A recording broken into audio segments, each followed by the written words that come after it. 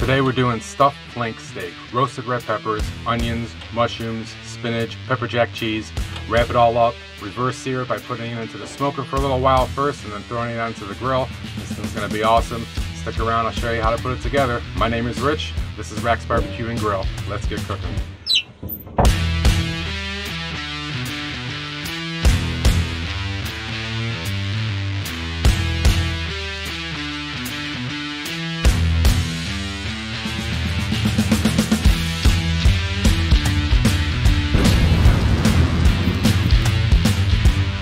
Okay, stuffed flank steak. We're gonna start with getting all the ingredients that we're gonna stuff into this thing. Starting with the red pepper, just gonna throw it on the grill, roast it up. Roasted red pepper is an awesome thing to have in any recipe. Just let that go a few minutes, turn it every once in a while. If you don't have a fresh roasted red pepper, you can buy the stuff in the jar, that's fine too, that'll work. The rest of the stuff we're just gonna throw on the flat top over here. Some vegetable oil down. I cut most of these stems off. Just really want the leaves for the most part. So while the spinach is starting, we'll slice up our mushrooms and our onions. And all this stuff is gonna cook down. It seems like a lot. We'll have a little bit more than we need, but it'll be enough. Break up the slices so they all cook at the same rate. Throw the mushrooms on. Get our onions sliced up. And you can use a white onion. I like the red. A little bit more flavor to it. And onto the flat top. A little bit more oil. Give our pepper a flip.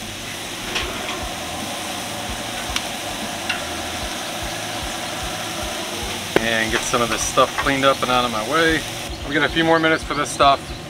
Red pepper is going to take a little bit longer, but once that's done, we'll get that sliced up, get everything mixed together. And if you haven't already, consider subscribing to the channel, give the video a like. It helps the algorithm, gets things boosted for me. We just hit 1,000 subscribers. Okay, spinach, mushrooms, onions, these are done.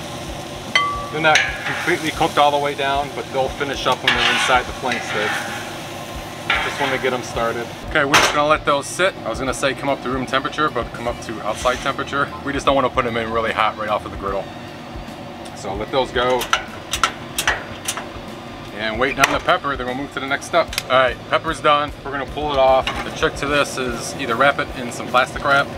I just throw it into a freezer bag, let it steam itself.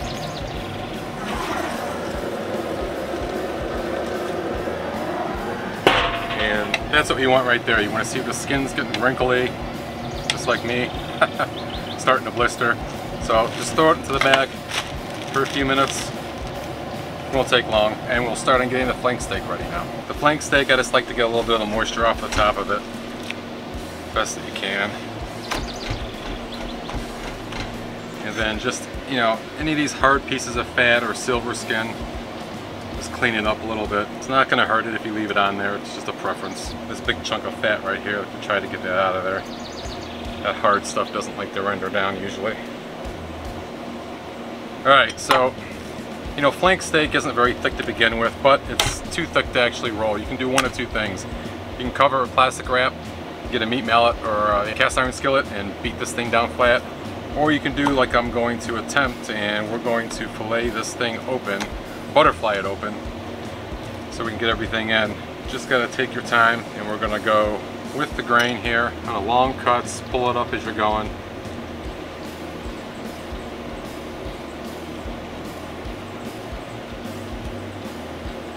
And if you cut through, it's not a big deal. We'll work with it if you do. And it'll be amazing if I get through this without cutting a hole in it myself, but we're gonna try not to.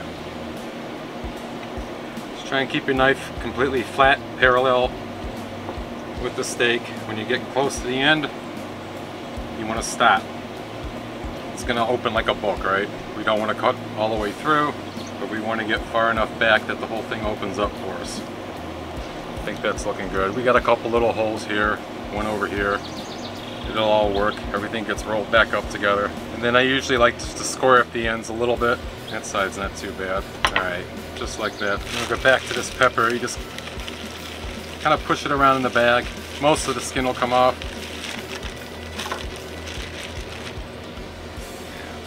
this out of the way. Get the rest of the skin off with your knife. And then we'll just slice it apart, avoiding the core as much as possible.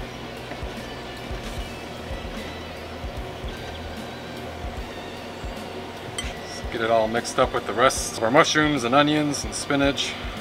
Okay, we're ready to start stuffing this thing. But before we do, we need to season it up. Start with some kosher salt. And this is really to taste. I don't know, I guess if I had to give you a number, I would say half a teaspoon per pound of meat, regardless of what the beef is. A little bit of black pepper. And some garlic powder. We're also going to use cheese. We're going to stuff this with some cheese. I bought some pepper jack to do that with. We're just going to lay the cheese out first. You can use whatever cheese you want. I like pepper jack, so that's what we're going with today. As you're laying the cheese down, as well as when we start putting the stuffing in, you want to leave about 1 inch around the edges. It'll help with when you roll things, because stuff's going to start coming out of it as you roll it up. Break the cheese up into little pieces if you need to. Just make sure you got good coverage, like that. Make sure our mixture is all nice and stirred together. And just start piling it in.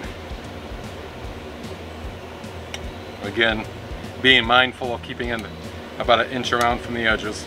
And my kids are gonna love me for this one because neither one of them like mushrooms, but they can pick them out, right? All right, I'm gonna call that good.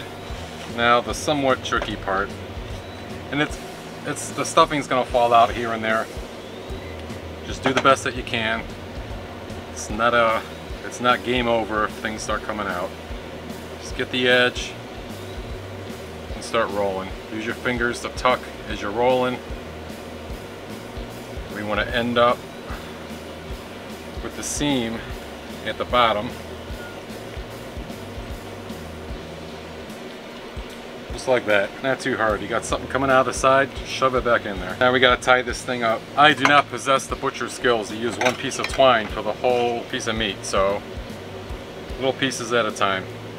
Start on one end, nice and tight as you can get it. So we don't want this thing falling apart on us.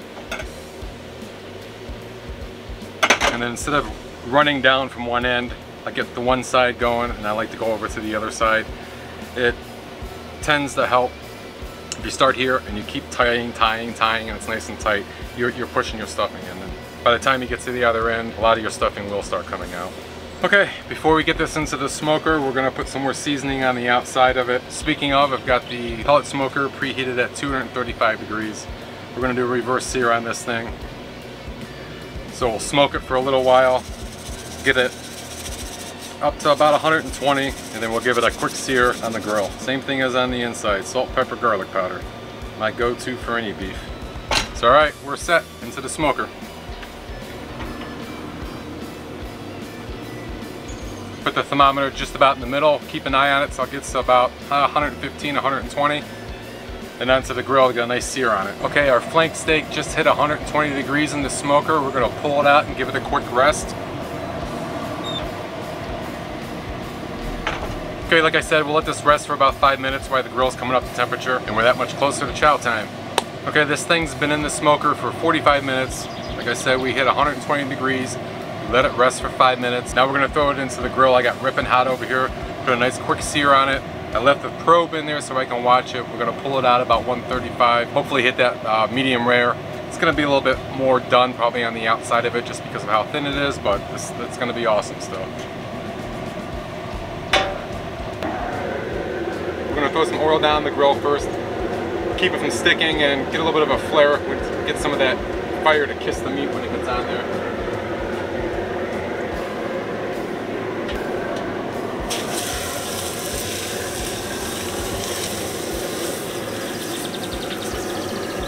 This thing's looking gorgeous.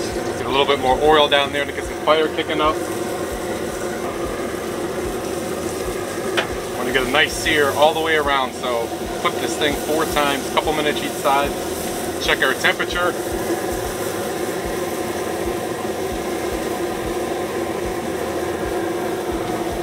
$135, we are there.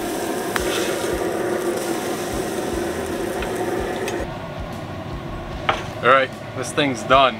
We don't need to let it rest after searing it. We let it rest after we pull it out of the smoker. So putting a quick sear on it. Yeah, maybe a minute, but by the time you get to it, you get cutting into everything. It's kind of a moot point. So we'll get the string off of this. Just go right down the middle.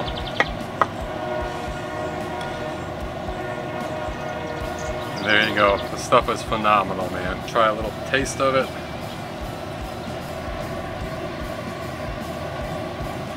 That's it, man. Flank steak stuffed. I think we nailed the 135 too. It's got that smokiness, the pepper jack cheese, the spinach, the onions, the mushrooms, the roasted red peppers. I love roasted red peppers. So that's it. A little bit of work, not real difficult. Probably the hardest part is just rolling everything up. Once you get past that, it's just like cooking any other kind of steak, man.